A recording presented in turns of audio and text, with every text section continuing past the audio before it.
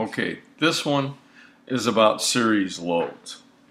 Now, series loads are not something in the HVAC industry we do a lot of.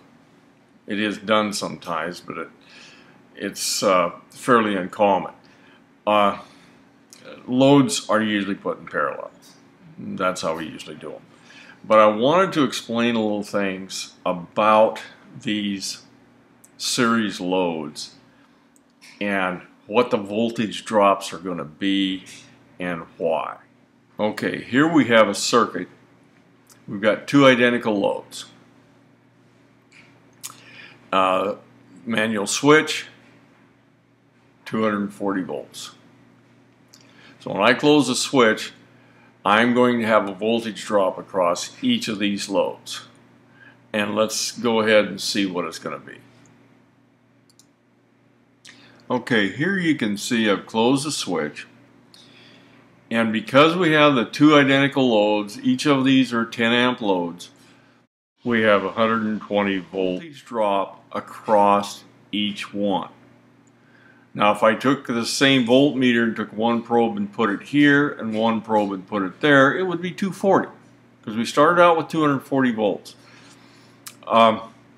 So if the loads are identical, we will have an equal voltage drop across each load. Only if they're equal loads.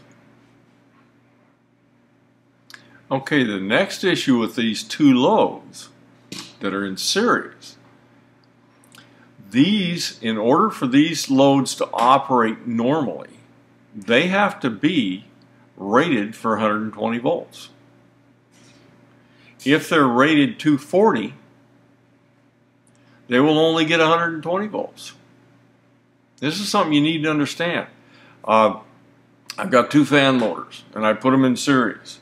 If I use two 120 volt fan motors, I could put them in series on a 240 volt circuit like this one is. But if these were 240 volts, if the loads themselves were 240 volts but identical, both 10 amp loads, then they won't work properly because they'll only get 120 volts. Continue on with this and we'll put different size loads and we'll see what effect that has on the circuit and the loads. Okay, now let's look at this. Now I've added a little something in here. I noted that these loads are 120 volts. Each of them are 120 volts. This one's a 10 amp load, this one's a 5 amp load.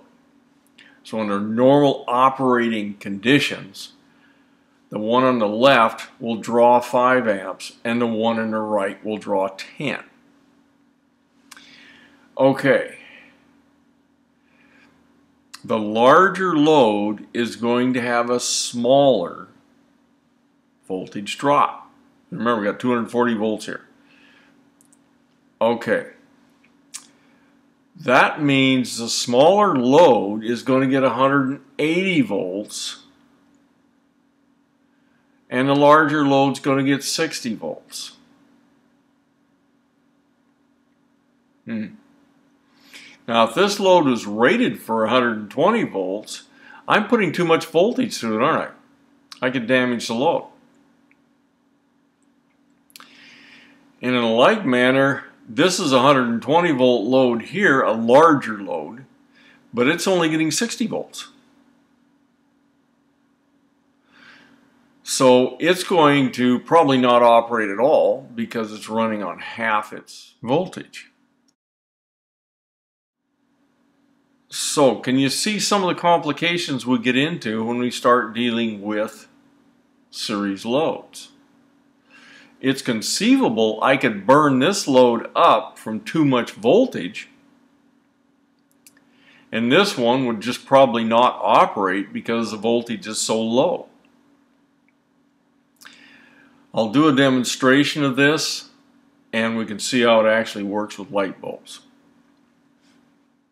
So the next video is going to be a demonstration of just what I've talked about here using light bulbs.